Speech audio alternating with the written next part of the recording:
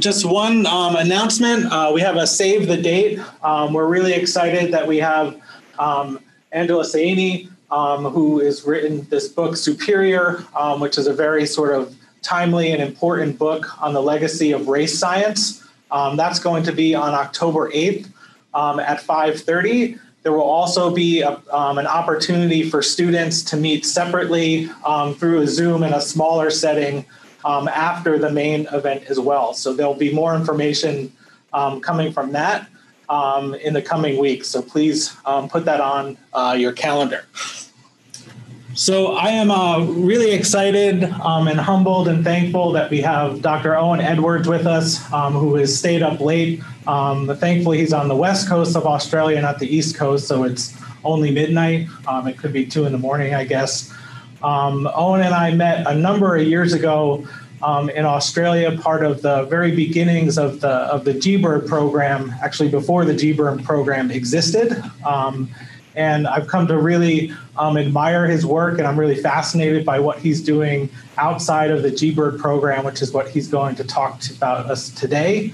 I also think he has probably the coolest title, like Domain Leader of Environment and Biocontrol at this Australian scientific organization, CSIRO, that I'll let Owain maybe tell you a little bit more about. So please help me welcome Dr. Edwards. And Owain, I will turn it over to you. Thanks, Todd. And thanks for the opportunity to tell you what we're working on and doing our best to try to help save the Great Barrier Reef, as well as reefs elsewhere around the world. As Todd said, I work for CSIRO, which is the National Research Organization. In Australia, it doesn't really have an equivalent in the US, as it covers pretty much all of the sciences. So it would be NASA, USDA, NSF, I don't know, NIH, put them all together into a single organization. At the moment, I, as Todd said, I'm a domain leader in something that's called the CSIRO Synthetic Biology Future Science Platform, which is basically a platform that was put in place that would help Australia catch up with the US and Europe in terms of establishing and building synthetic biology capability. It started about 4 years ago. And I basically oversee projects, including funding of projects in the area of environment and biocontrol. So these are environment-focused projects, obviously. And we do work generally in 4 areas. First one being bioremediation. Second one being the work that I do in genetic pest control.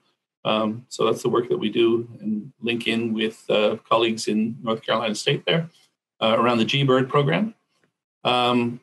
Third area is actually engineering resilience, and so trying to make ecosystems more resilient to climate change and other environmental change. And we actually also have a program that's focused on symbionts, which is interesting, and using symbionts as manipulators of organisms and ecosystems, and that ties in a bit to this as well, as you will see. I want to acknowledge my collaborators. There'll be photos of them as this goes along. This work is primarily done by a postdoc, Patrick Berder, who works with us, and with Madeline Van Oppen, who's our main collaborator at University of Melbourne and the Australian Institute of Marine Science, and she's the true coral biologist, ecologist, and geneticist. Our contribution to the project is actually that we have expertise in invertebrate stress, and so we're taking that and helping them to understand how corals are responding to stress, and in particular, in this case, to heat. Also have some collaborators at Macquarie University in Sydney, and I should say that some of this work was funded by the Paul Allen Foundation. And of course, this first slide shows an absolutely pristine coral reef, very healthy. Hey, Owain, can you just, yep. Owain, you need to share your screen with us. Oh, is it not? Oh, nope, not yet. Well, try that again then. Perfect. There it is.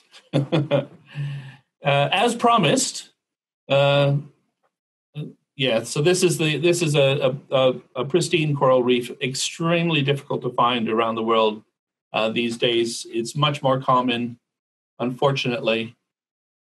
Unfortunately, this is more often what we're seeing these days. This is obviously an image of a bleached coral reef, and there's absolutely no question that climate change is the biggest threat that's ever existed to coral reefs on the planet. And this can happen very fast. This is actually from French Polynesia with a heating event that occurred in the the early summer of down here of December 2014. That's actually a healthy reef there.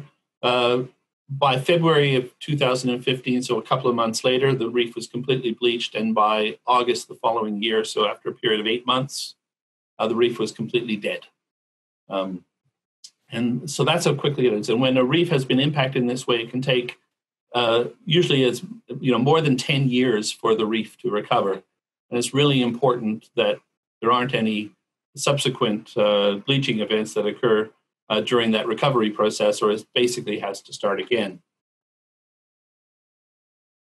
And that's what's been happening with the Great Barrier Reef in Australia. Of course, these images, this is from the northeast coast, the Queensland coast of Australia. This is where the Great Barrier Reef is. And we had two major bleaching events in consecutive years in 2016 and 2017. The red dots are showing where there was the most severe bleaching, and green where there was negligible bleaching.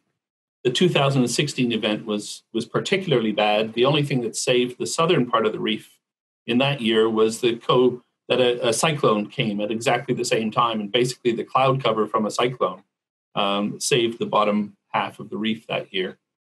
The 2017 event wasn't quite as bad, but was particularly bad just because it followed only 1 year after the 2016 event. And the combination of these two events led to an estimate of 50% mortality or 50% reduction in coral cover on the Great Barrier Reef across these 2 years. And unfortunately, the bad news, even worse news, is that there was another bleaching event this year. And so that's basically 3 bleaching events in 5 years. And every indication is that they're going to become more and more frequent. We're very interested in interventions that increase coral thermal tolerance, but obviously that's not the only story. We have to try to mitigate the effects. We have to reduce the release of carbon into the atmosphere. At the moment, 1.5 degrees Celsius increase in the water temperature is irreversible. Probably 2.5 degrees is already irreversible. Basically we're moving up from there. And so it's just going to continue to increase unless we claim some control over the carbon emissions. We also have issues in Australia that the Great Barrier Reef is right next to an agricultural region. So we have a catchment runoff that includes pesticides, but also includes nitrogen from fertilizers. That nitrogen in particular leads to the outbreak of pests such as the crown of thorns starfish, which is a native pest, but has outbreaks in response quite often to the increase in nitrogen within the water. And this can absolutely destroy reefs within a period of a few days, an outbreak of the crown of thorns starfish.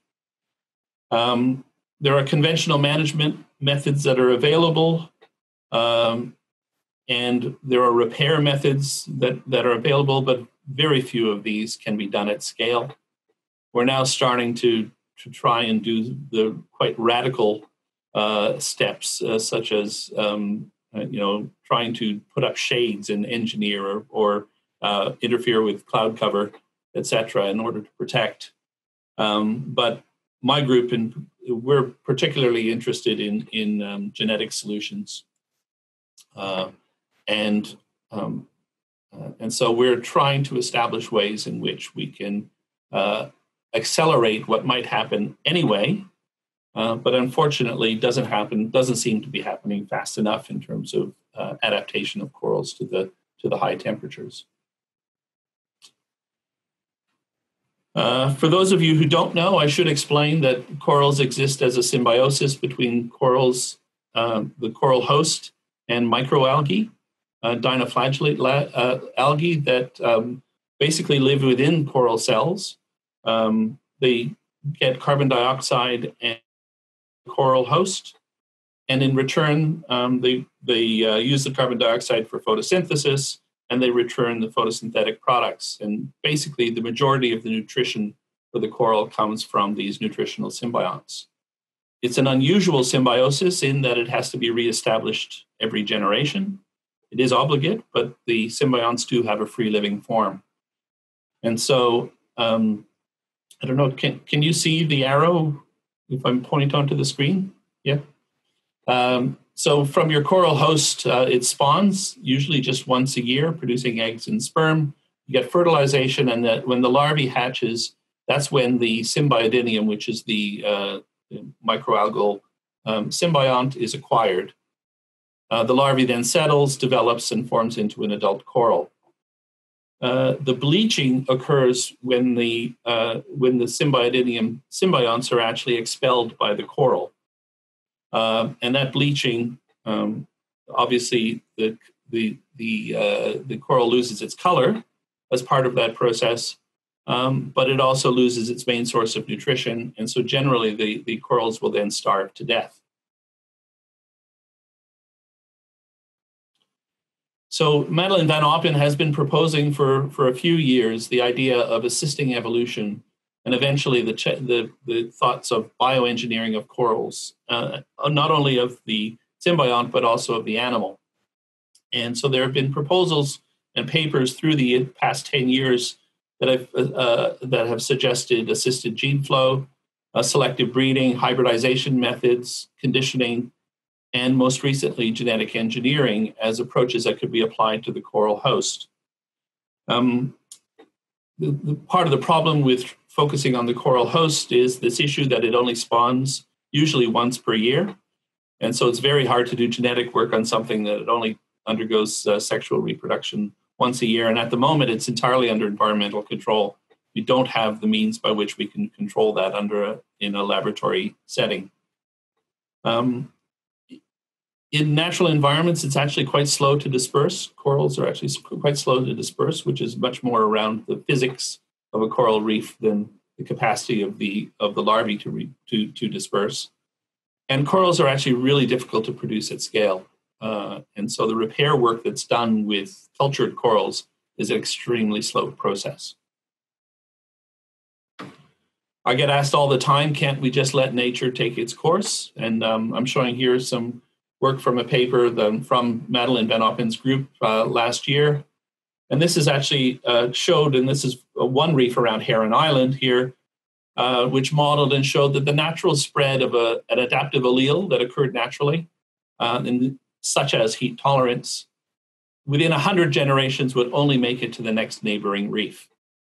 Clearly, that's not fast enough when we're dealing with the rate of change that we're seeing. With human assistance, such as assisted gene flow, we can get hundreds of migrants moved per generation, realistically. And to doing that, we could fix adaptive alleles in dozens of neighboring reefs within 30 generations. With thousands of reefs on the Great Barrier Reef, this approach just doesn't appear to be sufficiently scalable. So we focused our attention at the bottom here on modifications that potentially could be done with the microbes, so the entire microbiome of the coral, but in particular with these nutritional symbionts, the microalgae. People have looked for naturally tolerant strains, and they do occur, but we're much more interested in taking a broader approach that could be applied to a wider range of symbiont species. And so we do what is referred to in the coral literature as experimental evolution. For those of us in agriculture, it's just artificial selection. And eventually, the plan is to be able, once we understand the mechanisms, explore the potential of engineering those mechanisms into additional species. So the advantage of the symbiont is there are multiple generations per year, usually about 30 generations per year. So we believe we can evolve them much faster. They can be maintained in culture because they do have a free living form outside of the host. There are generalist species, including the ones that we work on specifically, that can form symbiosis with host species. And so we can potentially impact many species with a single selection event. Good news is that under certain circumstances, they can reform symbiosis with bleached corals, with bleached adult corals. And so there's a possibility of using this as a recovery strategy and not just a breeding strategy for the future. And there is considerable evidence that shows that the symbionts actually do contribute to heat tolerance when they're in symbiosis with the corals. So I'm going to talk about the assisted evolution, the directed evolution process that we've gone through. This has actually started before I became involved with the program, because it actually started about 7 years ago. And Patrick Berger is the main postdoc on the project. Madeline Van Oppen I described, and John Oakeshott is our stress response expert at CSIRO.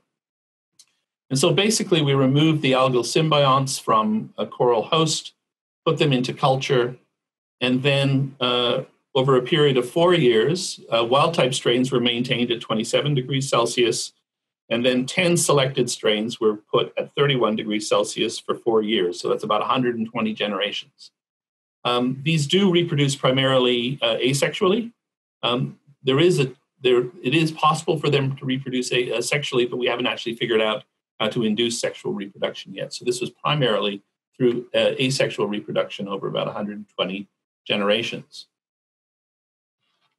We then, after that period of selection, did in vitro experiments where we exposed the wild type and the selected strains to 3 weeks at elevated temperatures, so at 31 degrees and at 27 degrees, and compared how the two responded.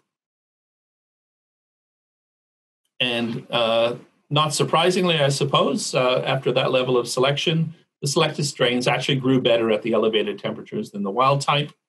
On the top 2 graphs here, we see 2 different selected strains. The selected strains have an SS in front of them. The dark red shows how they performed at normal temperatures at 27 degrees, and the pink shows that they actually continued to have positive growth at 31 degrees, which contrasts with the wild type shown at the bottom, which did grow well at 27 degrees, but basically crashed at 31 degrees, which is generally what we will see from the wild type individuals, both in culture and in the field. A couple of things that were measured. So the first one is just cell growth. And on these graphs, you'll see at the bottom, we have the 10 selected strains, and then on the far right, the 2 wild type strains. So looking at cell growth, and this is just the number of cells per mil in culture, you see that all of the selected strains had positive cell growth to different degrees, whereas the 2 wild type strains had negative cell growth. Again, this is in vitro, this is in culture at 31 degrees Celsius. In terms of photosynthetic output, this is the difference.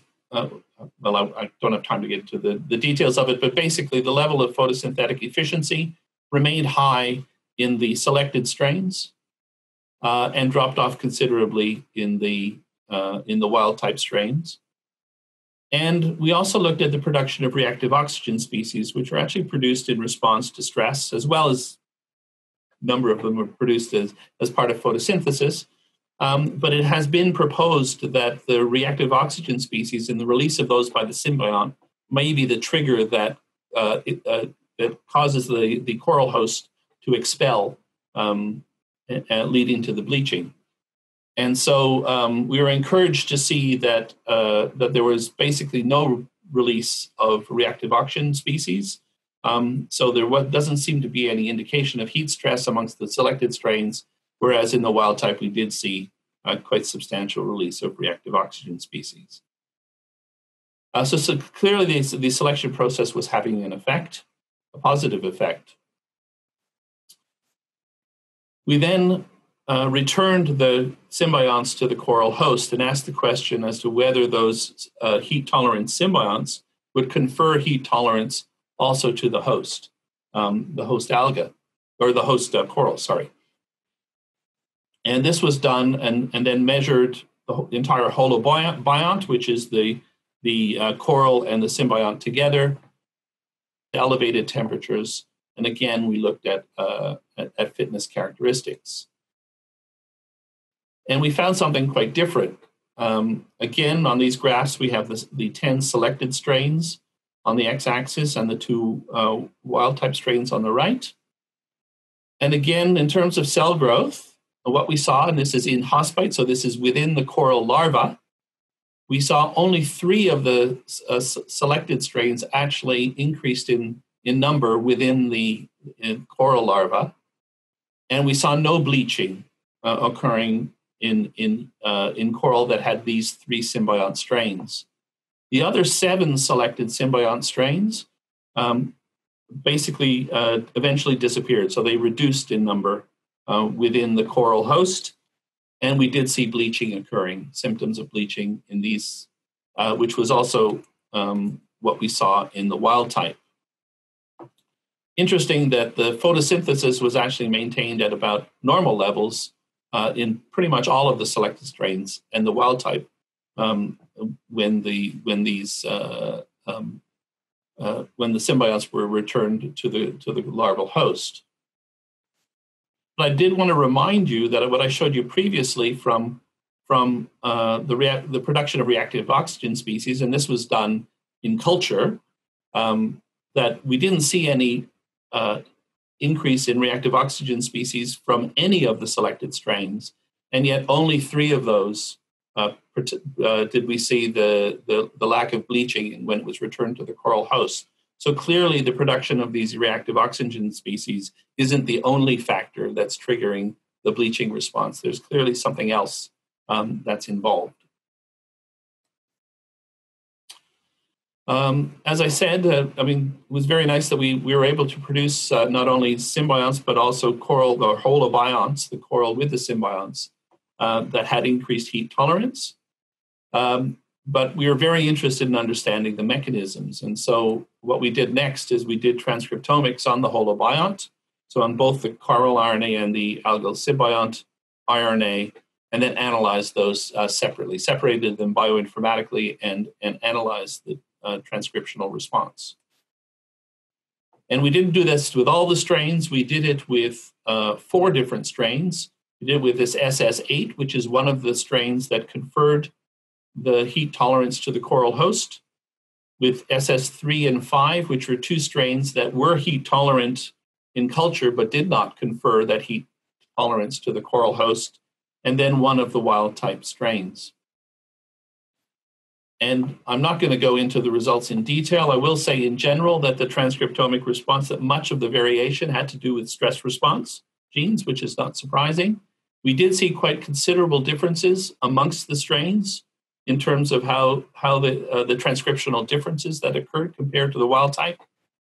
But if we then kind of map the overall transcriptional response into a 2-dimensional space, generally we see a significant effect, a significant divergence from wild type, and a general common direction in terms of the transcriptional differences.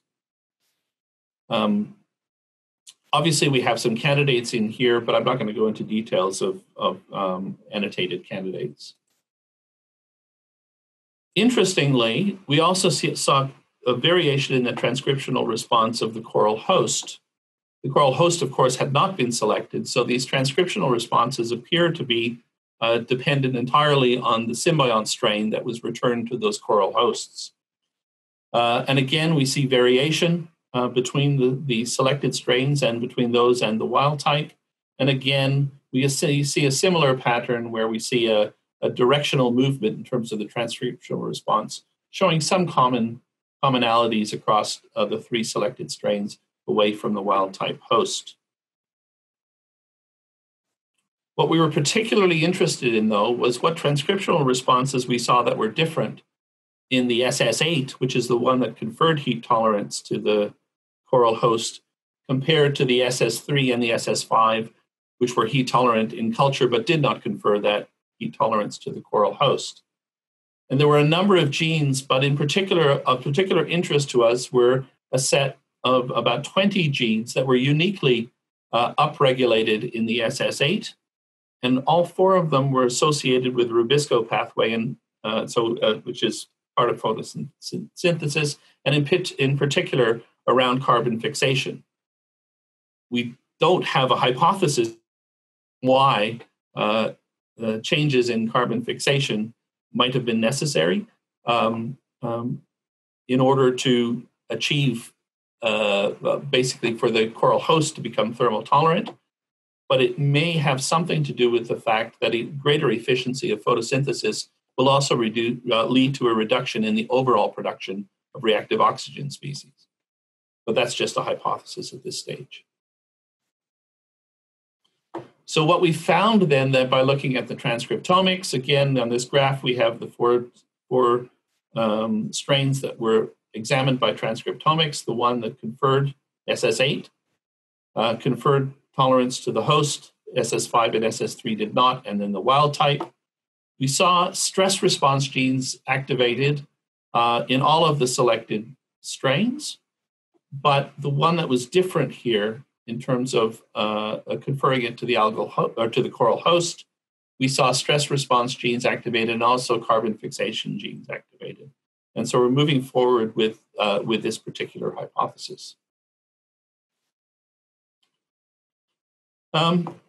We immediately got asked, because these were asexual, and we immediately got asked by reviewers and colleagues as to whether there were any actual genetic changes that were occurring within these strains, or whether it was possible that all the changes were epigenetic and it was just conditioning that was occurring over these multiple generations. And so we decided that we would look at mutations within the genomes of the various algal strains as across the 120 generations of selection. And so again, on this particular figure, we've mapped all of the SNPs, all of the single nucleotide polymorphism mutations that accumulated in the wild type here in blue, in the red and the green, which are the SS3 and the SS5, the ones that did not confer heat tolerance to the coral host, and then the SS8 in the middle here. And you see this very unusual pattern, I think, in terms of not much variation within the wild type and the SS3 and the SS5. Considerable evolutionary trajectory, as I've described it in the title here, moving from the wild type to the selected strains, and then the SS8 sitting somewhere in between and maintaining a lot of heterozygosity, actually, is what we're seeing within that SS08, whereas the other strains showed a high level of fixation of these SNPs.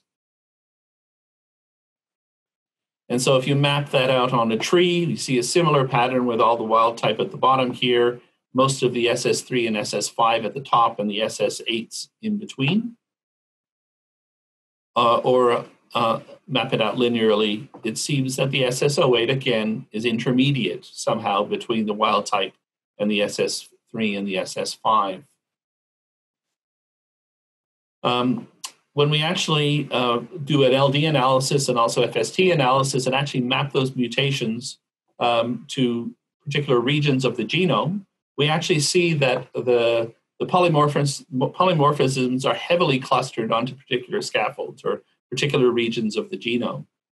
So there appear to be particular regions of the genome that are important, and of course, we're starting to identify candidate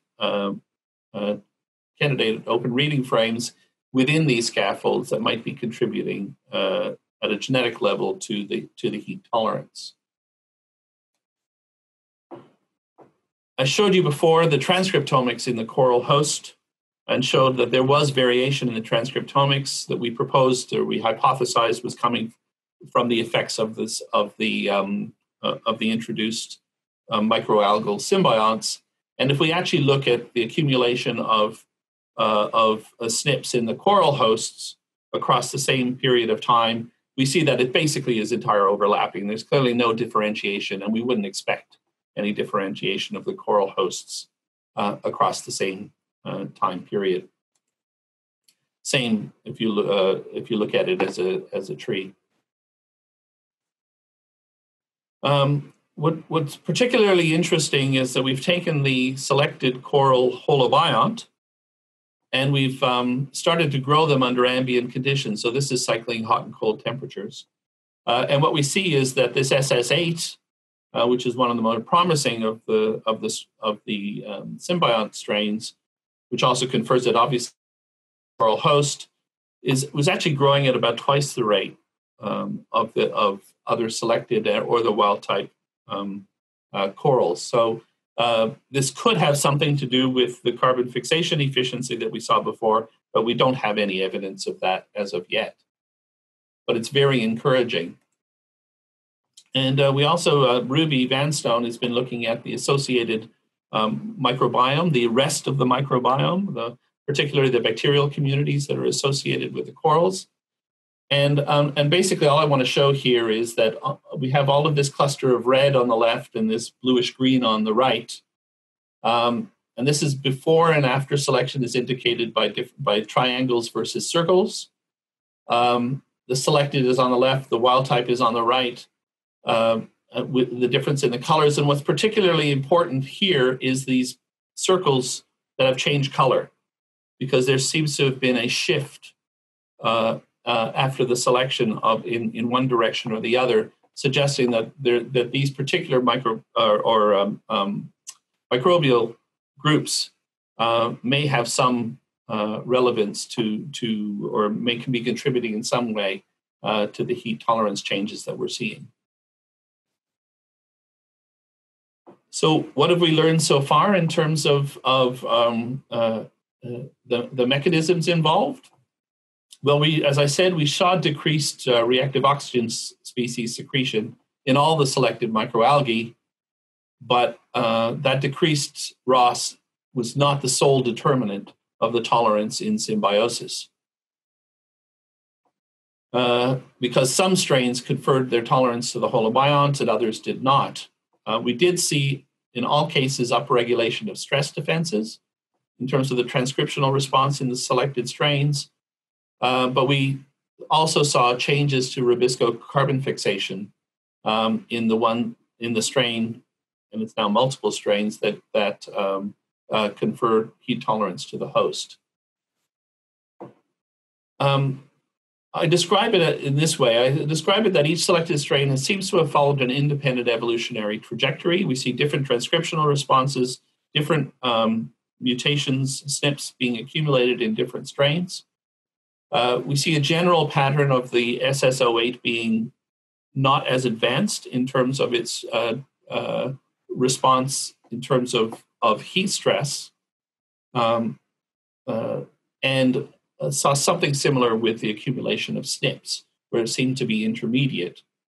So the SS03 and SS05 seems to have evolved further and has many more shared fixed differences, whereas the SS08 does not seem to have evolved as far in terms of heat tolerance, but has retained some genetic variability within the strain, but has also then adapted in a different way in terms of the carbon fixation.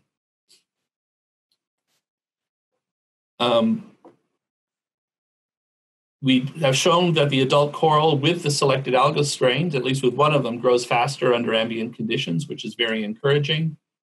And there's some suggestion that other taxa in the microbiome may also be contributors in some way to heat tolerance, or maybe responding to heat tolerance. What's next? Well, there's still a lot more to do, of course. We're continuing to characterize the thermal tolerance mechanism.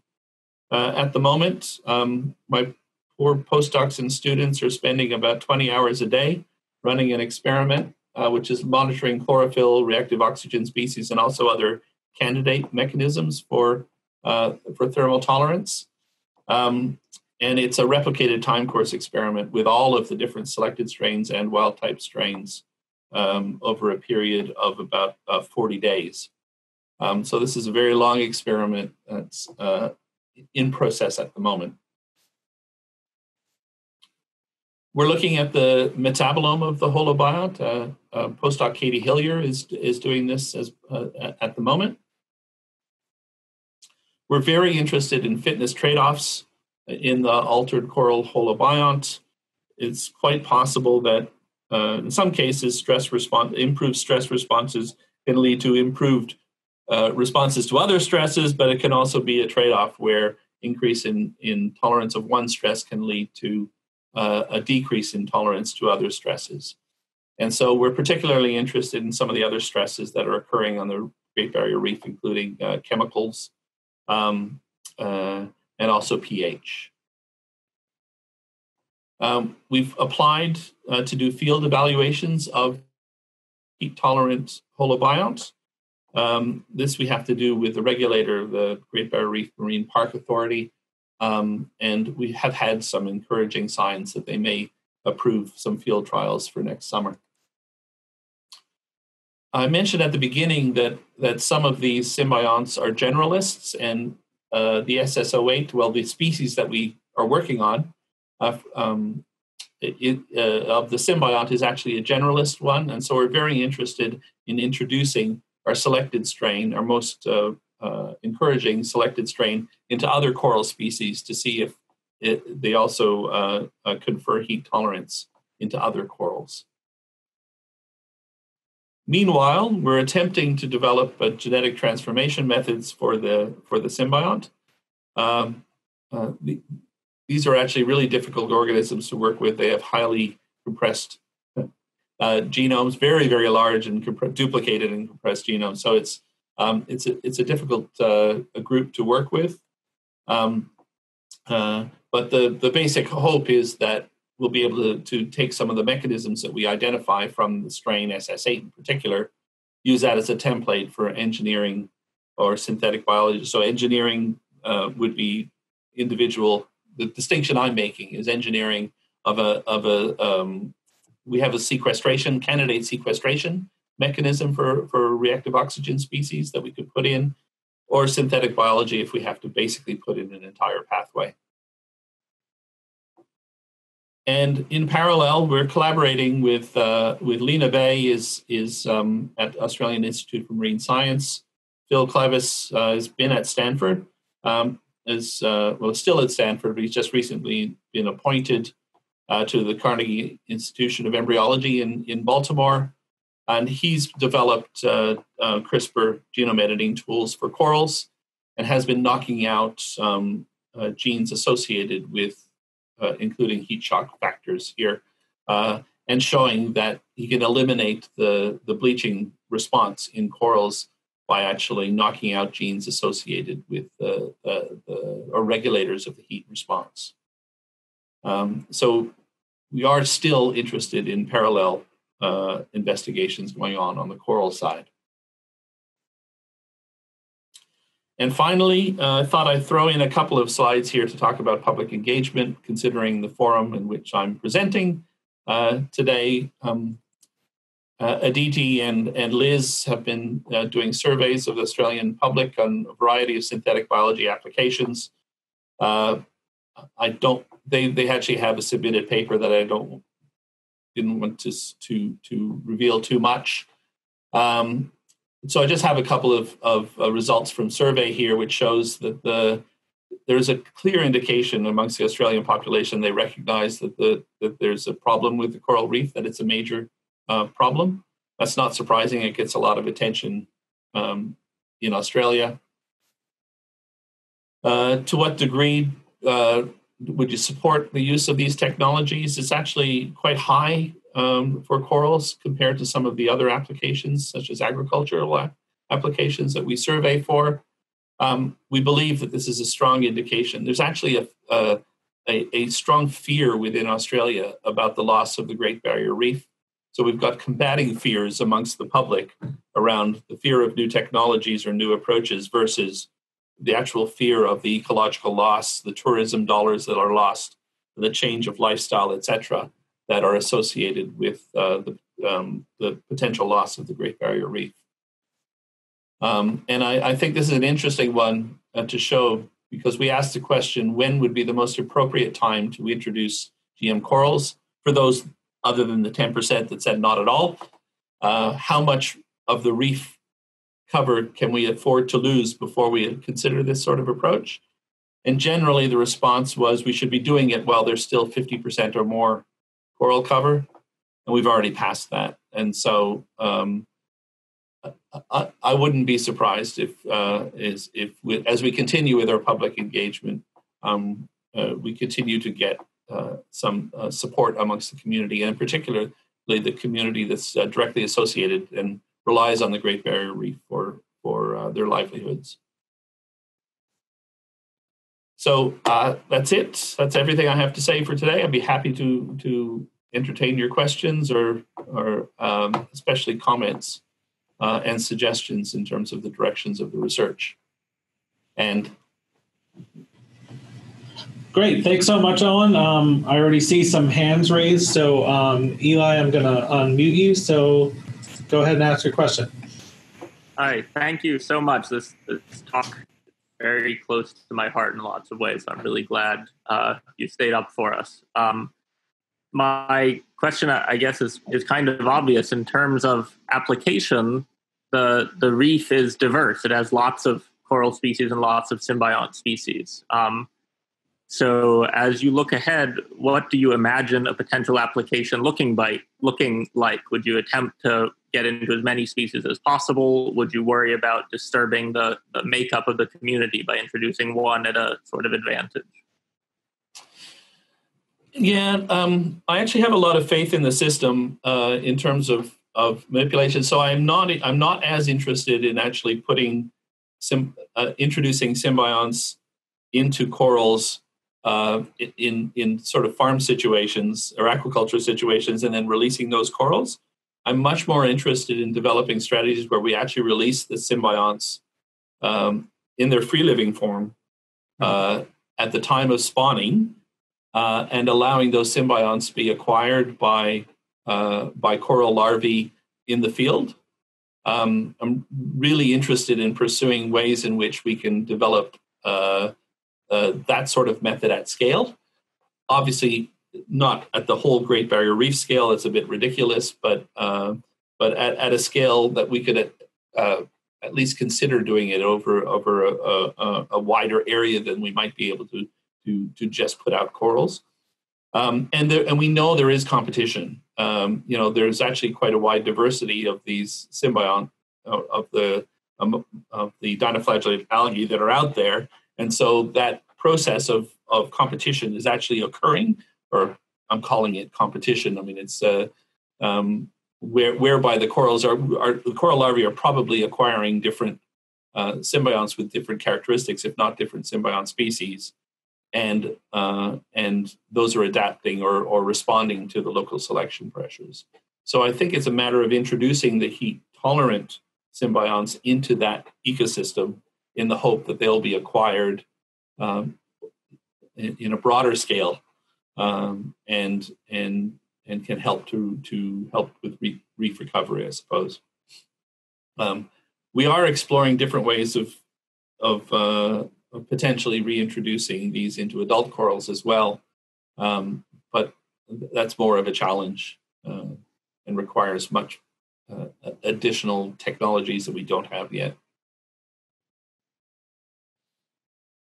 Am I crazy? What do you think? Uh-oh. You've been muted. I'm not allowed to ask questions back.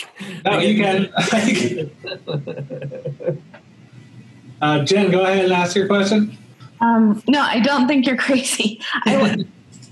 Initially, I think I actually like the idea of releasing it into the environment and kind of letting the fittest ones make it. Because I guess my questions and concerns have to do with the fitness of these lab-evolved strains. So my background is in marine biology, but I do genetics now. So I really was very interested in this talk, and I really enjoyed it a lot. But my question is, so you have these selected strains of the symbiont that have evolved tolerance to temperature in the laboratory. And so I work with insects, and they adapt very quickly to laboratory conditions. So is it possible that the most fit of these temperature tolerant strains in the lab will not be the most fit, in the ocean? Yep. Very good question. Well, how do you Yes. So thankfully, we actually have an intermediate means of evaluation between the laboratory and the field. We have the Australian Institute of Marine Science has a thing called a sea simulator, which is actually a means by which, it's a huge laboratory, but that allows us to test corals under more natural conditions, and so we can, and we are evaluating the coral holobiont under those conditions first. And we have to do that in order to get the permission from the regulator to put these corals anywhere near the Great Barrier Reef.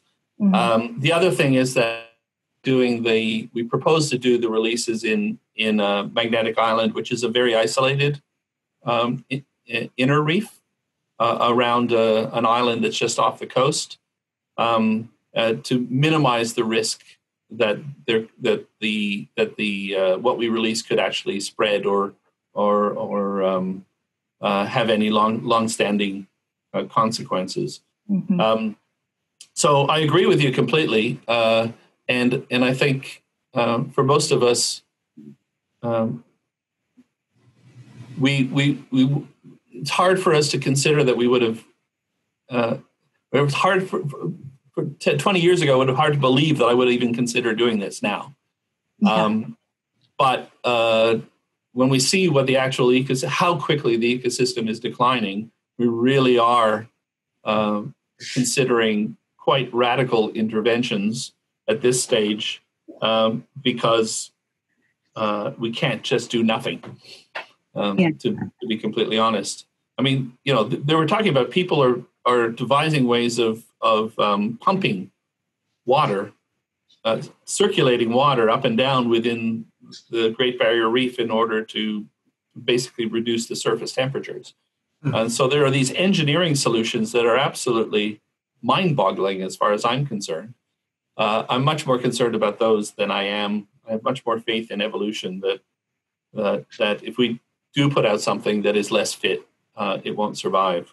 Right. So along those lines, I have a follow-up question. And because you're working, with asexual propagation in the lab, and I'm thinking about the release of, riddle mosquitoes, where genetic background has been a major issue. You're limited to doing back crossing to specific population genetic backgrounds. So is there a sense of what the population genetic structure of the symbiont looks like? And is this going to be a problem, or is it highly structured and you're going to have to introduce or create these selected strains over and over for each population? Very good question. So we basically at the moment, these symbionts were all about 2 years ago. We're within the same species that were just called Symbiodinium, and they were all called different strains. Now they're all called different species based on mostly on genome sequences that have been generated. But what I'm actually getting at is it's amazing to me how little is known about the genetics and the population genetics of the symbionts and the coral hosts even. The start of genome sequencing, recent genome sequencing of corals, which has received funding because of the threats to the coral reefs. It's amazing how much they're finding the classification of coral species has been incorrect in the past, and a lot of the similarities in terms of morphology are due to environment, and so highly similar corals are actually different species, and highly differentiated corals are actually the same species in different environments, and so there's a lot of catch up that needs to be done. So the species definition of the symbionts has been done, but I haven't seen really strong information on the population genetics basically the population structure of the symbionts themselves. Dr. Stepanova, you should be able to ask your question. Yes, I would like to ask it. My question has to do with the fact that you are evolving the symbiont away from its host. So to me, it was not unexpected at all that 7 out of 10 strains were no longer able to colonize the coral, because when you were selecting algae in the absence of the host, you were basically selecting for the strains that are able to grow on their own, but not reinforcing their ability to colonize. So is there a way of redesigning this directed evolution experiment with the way that you would every few generations, let's say every 10 generations, you come back to the host and still check for their ability to colonize and remain in symbiotic relationship with the host? Because if you evolve it separately, you're losing the genes that are required for colonization. Yeah.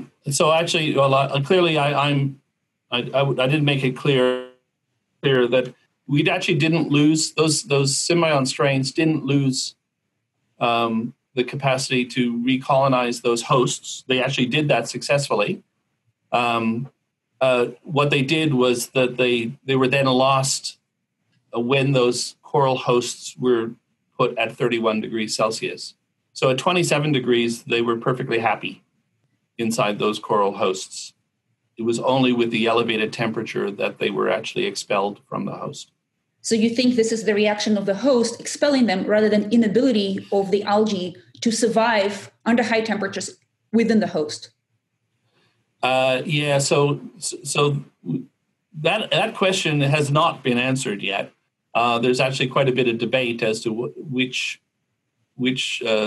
organism is actually controlling the bleaching response. From my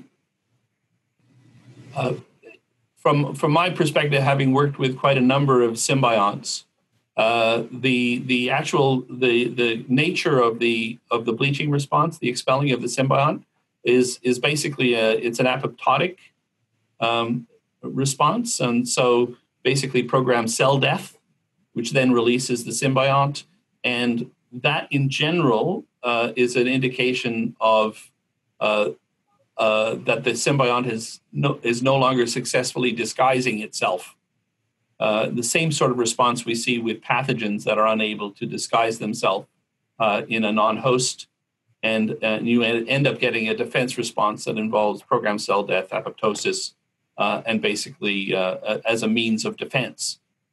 So in general, that's why we think that the reactive oxygen species was at least an interesting hypothesis in terms of the signal that initiated the bleaching response, because we know that when there's excess reactive oxygen species, the algae have to expel that into the environment, so that would be released into the cell.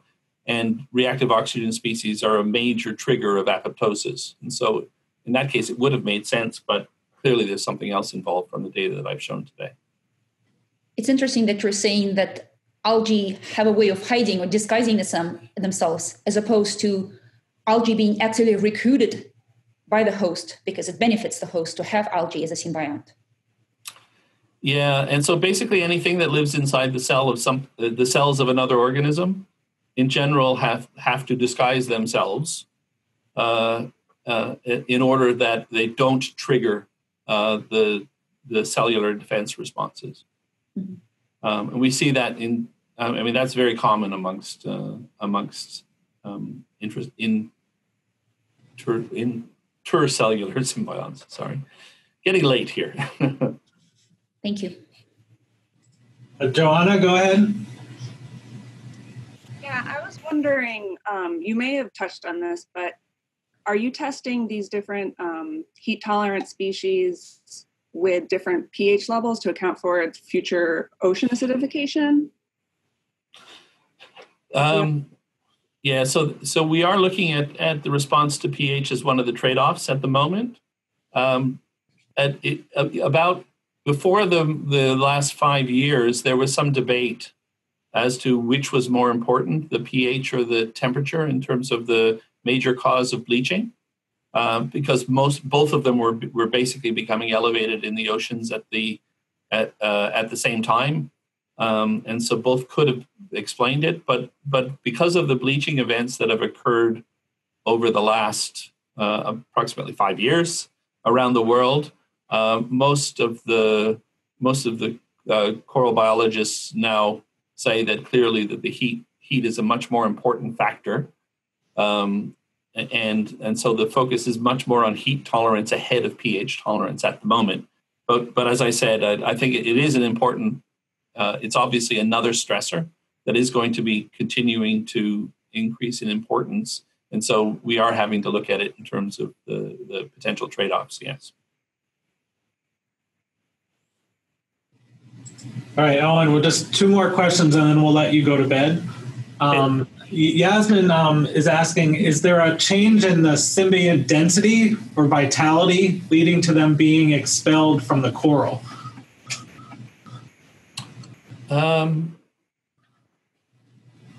So